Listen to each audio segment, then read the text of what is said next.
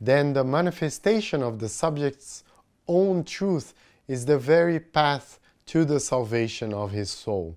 Salvation will take place at this time, first in relation to life, when baptism becomes the access to a truer life, and therefore a form of death from the old life. The goal is to die to the life of sin and to be reborn to a life without sin. At the same time, dying for the life of man and being reborn for eternal life. To live in the likeness of God.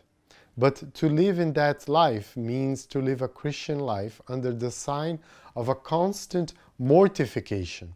The Christian subject here is the one who will continually live in a way as to give voluntary, applied, continuous death to everything that in the soul or in the body can bind us to sin. This life of mortification is ended only by death itself. Baptism, like death and resurrection, is no longer simply an entry into the Christian life, but is a permanent matrix of that life. The Christian subject then is the one who will continually mortify everything that may refer to sin. Mortification is his continuous work.